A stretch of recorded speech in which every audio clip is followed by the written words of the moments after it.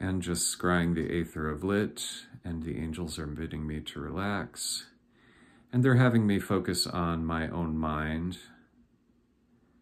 And as I do so, I'm seeing the 2x2x2 cube that is which is made up of dots, seems to be waving back and forth along the z-axis in, it's as if a plane were, a 2D plane were moving through the cube.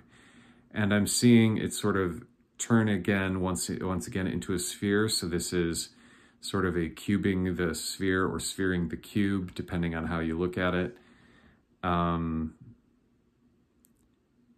And I'm seeing this sphere sort of open up at the top.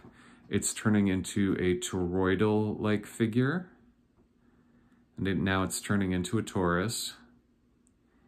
And I'm seeing it spin around very rapidly, and it's like it is emitting particles as it does.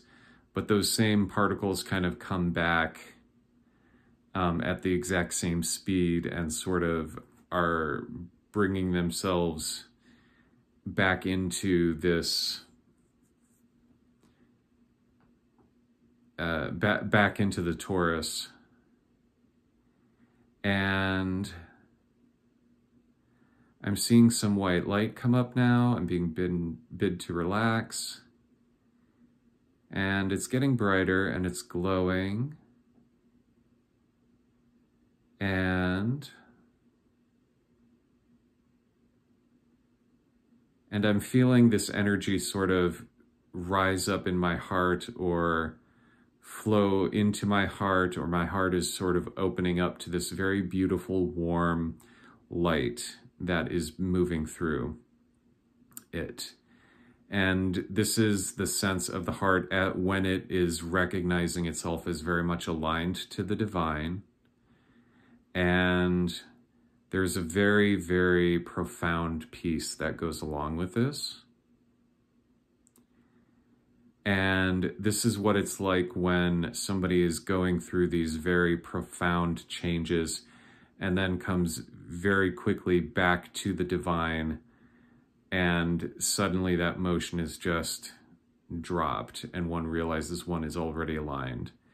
And that feeling, it becomes overwhelming, it becomes all-encompassing over time as the person moves through these subtle layers. And what I'm seeing is when this profound peace overtakes a group of people, then what I'm seeing is there's sort of this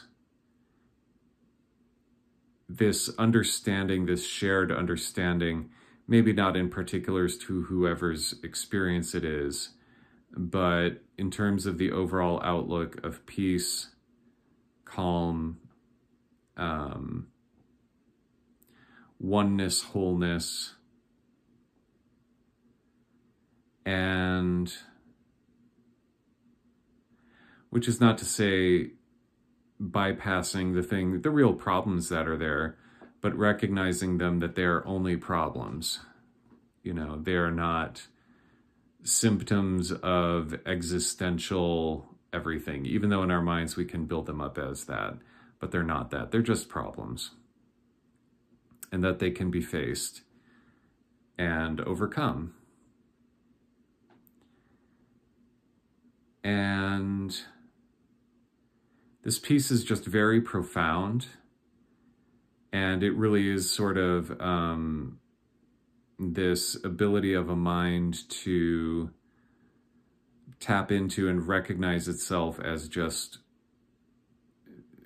being part of this overall clear light mind that the Buddhists speak of. But it's also recognizing oneself as part of an overall consciousness or mind that is simultaneously developing within all sentient beings, but in particular in human beings.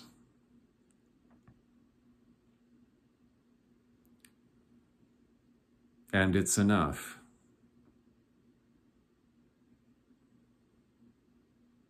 And I'm just getting the sense that there's even more subtle body work going through me, trying my best to relax into it and allow it. And the sense I get is that